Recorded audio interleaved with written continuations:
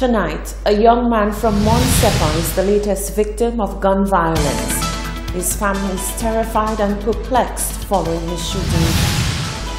A recent discovery of a fetus in the community of Paunis-Soufrière is raising questions about whether there is adequate reproductive health and sex education being taught. And Senator Gideon Ferdinand adds his voice to the debate about the Education Ministry's move to abolish corporal punishment. So there has to be a gradual move from what we used to do to what we need to do. The details are coming up.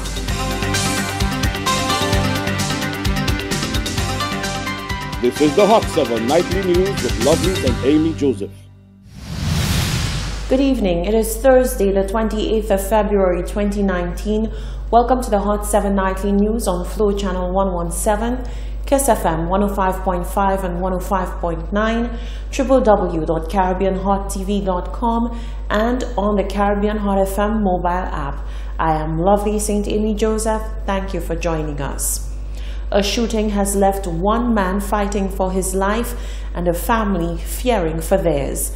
The victim's family says the incident is a real mystery to them. Rochelle Gonzalez begins our reporting.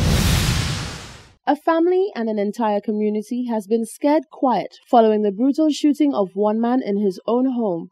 Left to fight for his life is 29-year-old Robert Stanley of Montsepa, who was shot in the head as he lay on his couch Wednesday night. Shortly after learning about the shooting, Hot 7 News sought answers to piece together what transpired. However, the news team were either given the silent treatment or were met by persons claiming to know nothing. Eventually, information was received that Stanley's mother, Petra Bihari, was in the Victoria Hospital waiting to hear the fate of her son. Upon arrival at VH, Bihari refused to speak to the team on the record out of fear of reprisal by the still unknown assailants. However, she gave details off the record.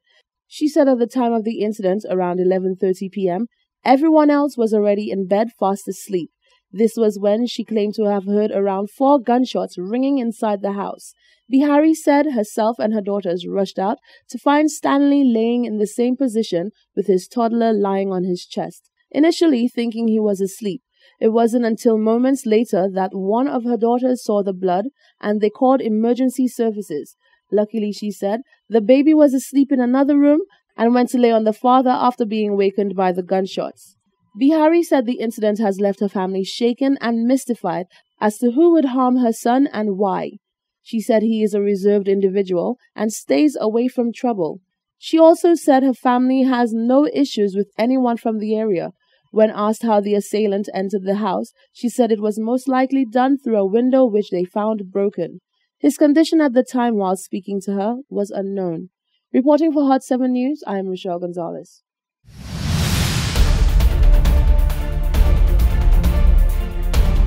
This is Hot 7 Breaking News.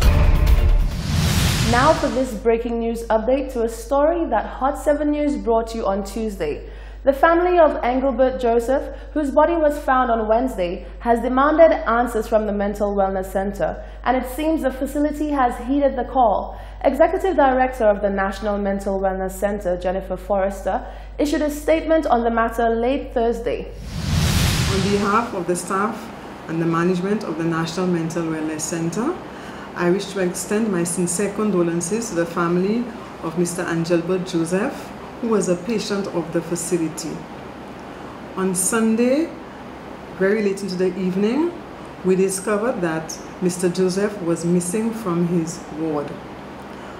Upon realizing that the patient was missing, the protocol that is in place at the facility was activated.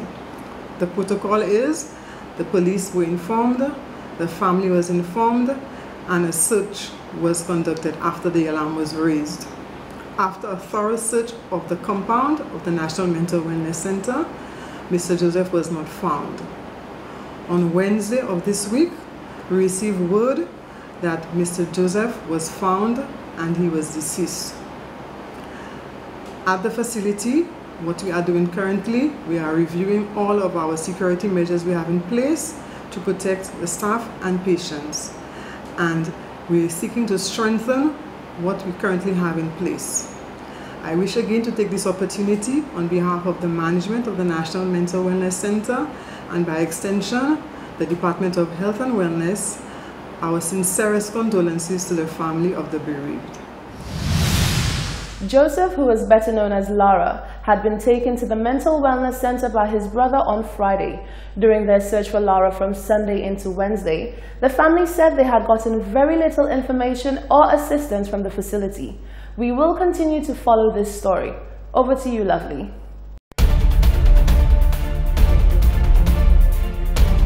This is Hot 7 Breaking News. The recent discovery of a fetus in the community of Palmis-Soufrière has raised questions of whether or not proper sex education occurs on the island.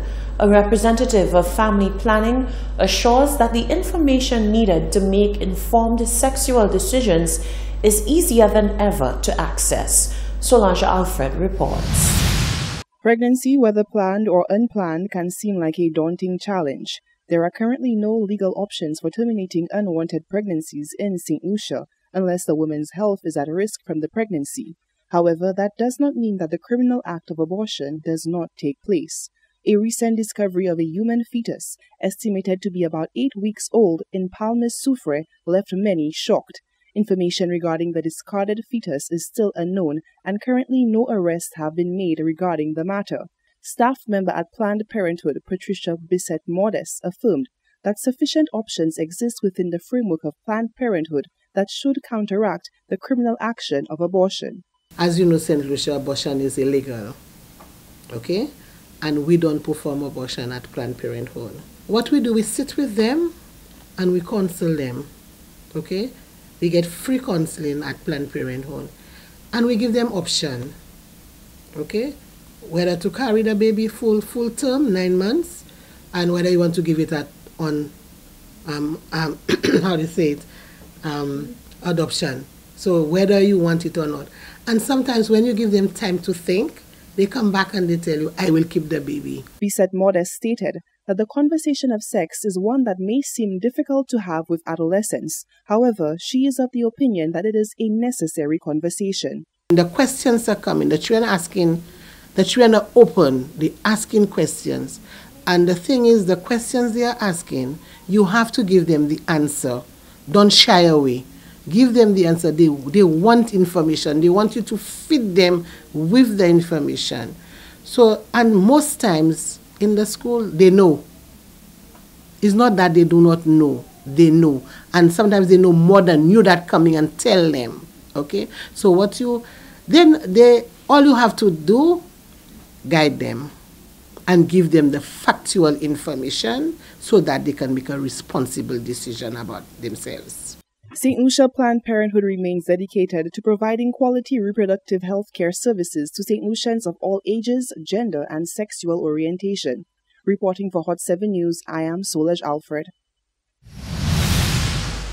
Are we moving in the right direction with the proposed abolition of corporal punishment come 2020? Former principal of the Miku Secondary School and Senator Gibeon Ferdinand is weighing in on the discussion. The member of the Senate is of the opinion that the promotion of corrective behavior should be the focus of the nation rather than punitive measures. The Ministry of Education defended the move to eradicate corporal punishment from the St. Lucia school system by May 2020, stating that the move will ensure the fulfillment of a mandate set out by the United Nations Convention on the Rights of the Child to protect students. Since this announcement was made earlier this week, many have added their voice to this hot-button topic. Former principal of the Miku Secondary School, Gibeon Ferdinand, expressed his concern in regards to the proper framework that will eventually govern corrective action. My experience as a teacher, a principal, an educator, I think it's more about corrective behavior rather than punitive. And so we need to find ways to empower children. And the legislation as it is, as reflected in the Education Act, does provide for corporal punishment to be administered.